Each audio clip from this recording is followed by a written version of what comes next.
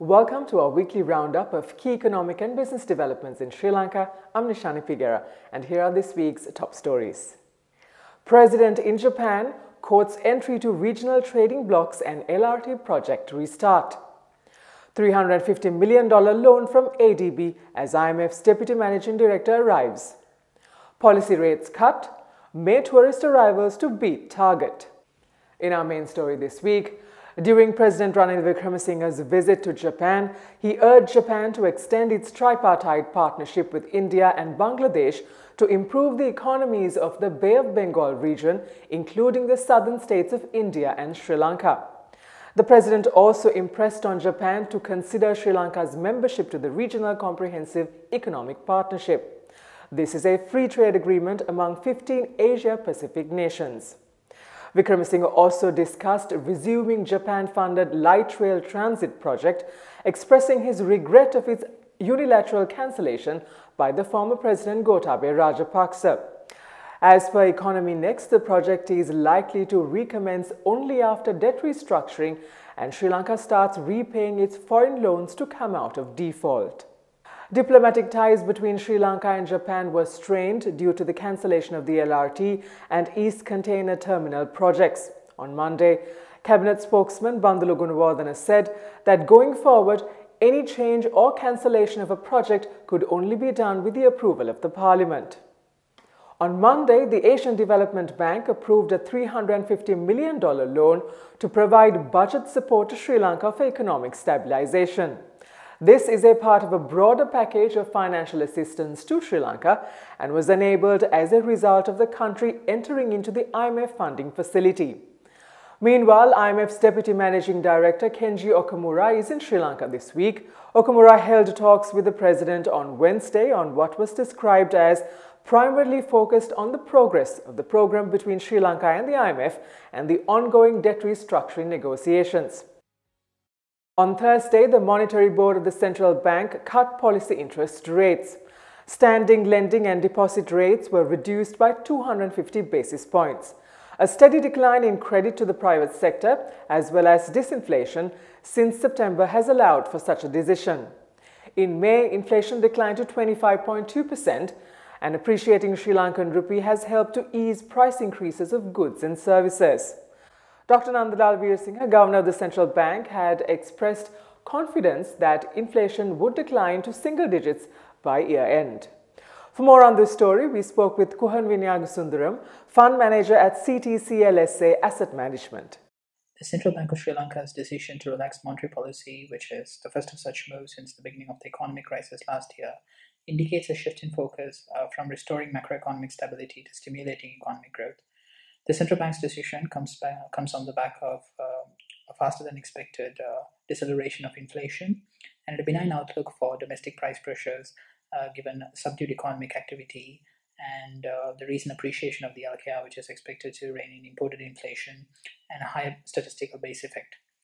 We expect market interest rates to decline in line with the recent reduction in policy interest rates immediately.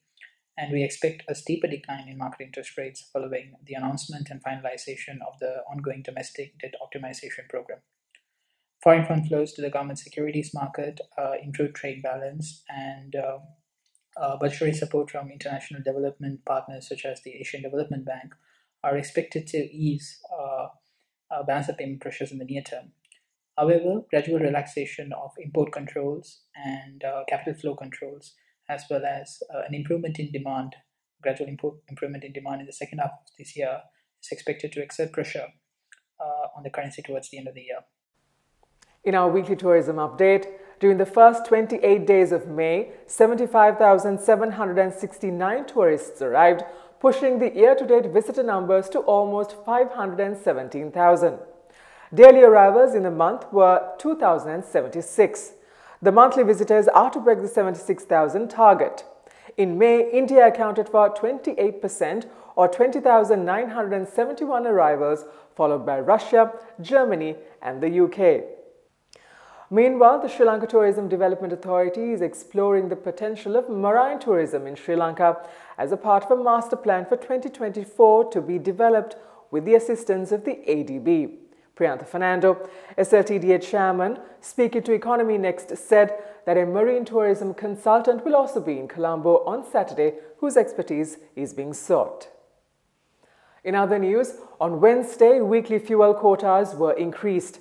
The upward revision ranged from 15 litres to three-wheelers and 125 litres for lorries. Meanwhile, the price of 92-octane petrol was cut by 15 rupees, whilst 95-octane and super diesel prices were increased.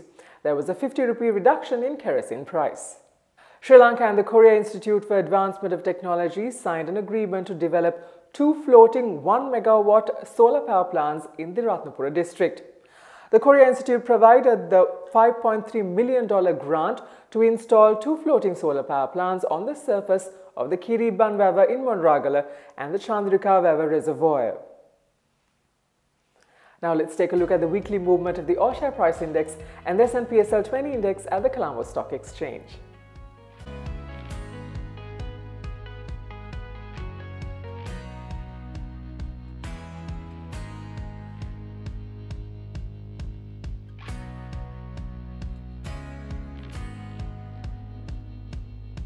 At the Treasury bill auction held on Wednesday, yields on all maturities fell slightly.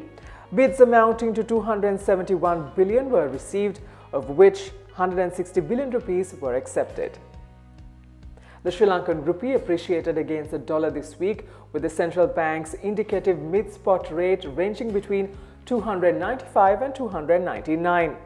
The central bank has stayed away from purchasing US dollars, thus allowing the rupee to strengthen.